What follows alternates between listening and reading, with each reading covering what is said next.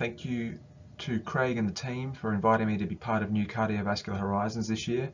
It was due to be my first time attending in New Orleans, and I'm disappointed to be missing out on that opportunity, but glad to be joining you virtually. So I'm going to present on bioresorbable scaffolds used for below-the-knee applications, and particularly I'm going to give you an update on the Absorb BTK study long-term results.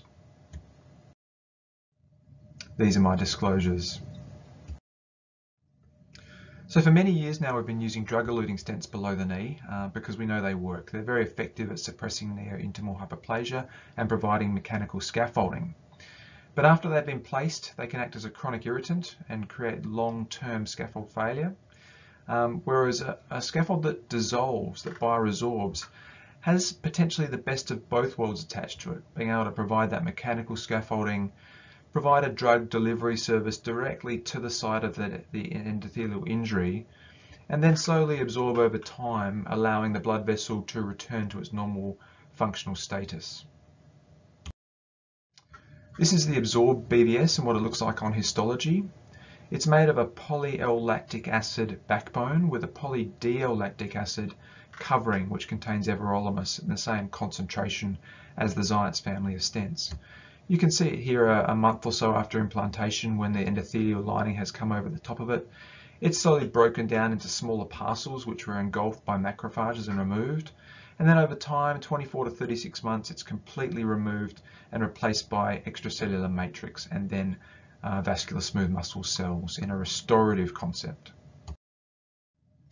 7 years ago now, we designed a study which was prospective, non-randomized and single center. It was designed to include patients with chronic lower limb ischemia, Rutherford categories 3 to 6. We enrolled only patients with a reasonable life expectancy of at least a year. We were looking to treat single or multiple de novo lesions, which had to be at least 60% in severity. And although we were focused very much on infrapopliteal arteries, we did include the distal popliteal if it was continuous with disease in the TP trunk. We capped a lesion length at 5 centimeters to align with the length of 2 bioresorbable scaffolds that we had available to us at the time. And equally, we capped the diameters at 4.0 to match the size matrix of the device we were using. I'm going to show you results here out to 5 years, but in fact we have followed these patients at regular intervals at 1, 3, 6 and 12 months, then every 12 months ongoing, evaluating them clinically, determining their Rutherford class, and then using a very sensitive duplex ultrasound criteria of peak systolic velocity ratio of 2.0 to determine binary restenosis, and through that primary patency, our primary endpoint. Over the period, we treated 55 limbs in 48 patients. You can see it was a fairly elderly cohort, even one patient out to 97 years, so these are older patients. The vast majority of them had critical limb ischemia. You can see that's 73%. We deployed 71 scaffolds in total. You see there was a smattering of use in all of the tibial arteries, but there was a particular predilection for their use in the proximal third of the calf, and in particular the tibio-peroneal trunk.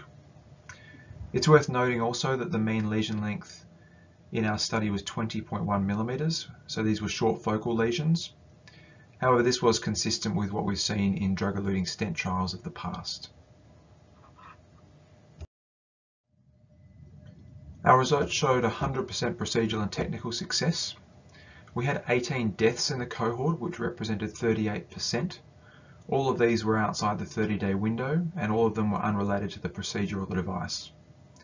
We know from the international literature that with predominantly CLI cohorts of patients, you lose approximately 40 to 60% through natural attrition after 5 years. So this is consistent with what we would have expected. We followed these patients for a mean follow-up period of 35 months, and we observed sustained clinical improvement in 95% of the cohort. You can see here the change in Rutherford class over time. Most of them ended up being Rutherford 0 after treatment.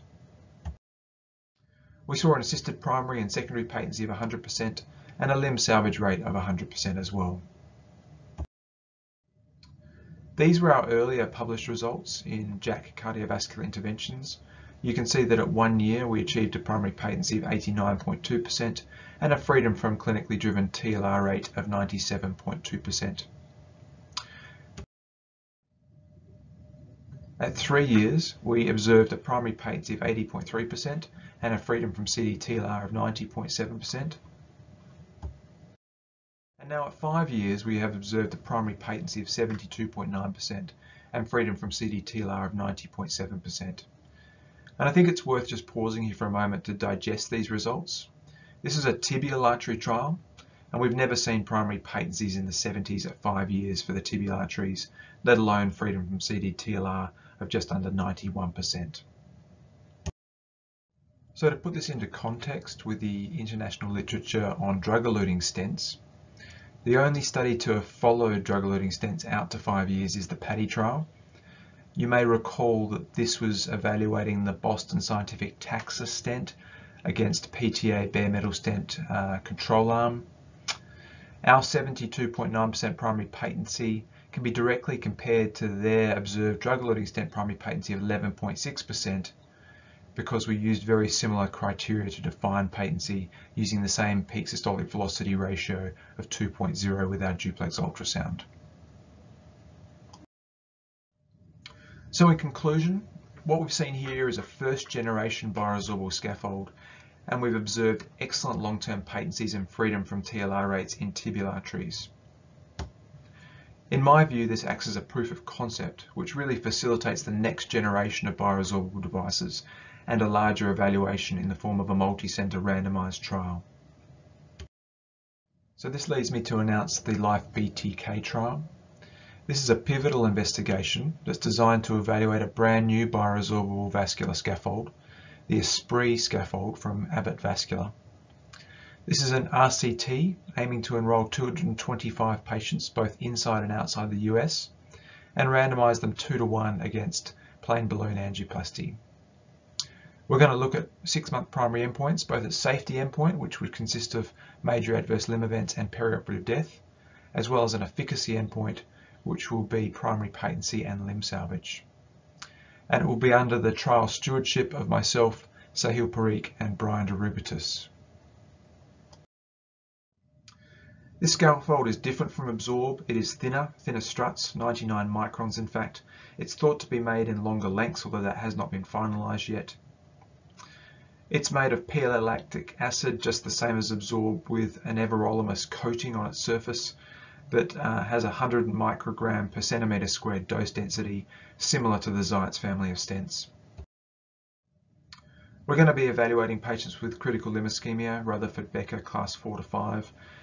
We're going to use the device in the proximal 2/3 of the native infrapopliteal arteries, and we're going to have a maximum number of 3 scaffolds in any given target lesion, although you can treat up to 2 target lesions as part of the trial protocol. Each of the lesions could be up to 100 millimeters in length, and in total we could be treating 170 millimeters of length lesions in a single leg. We're going to focus very much on the PSP concept to make sure our results are as good as they can be. So that's aggressive and adequate pre-dilatation, intravascular assessment of vessel diameter, and then high pressure post-dilatation using non-compliant balloons. With that, I'm going to sign off and thank you all for your attention.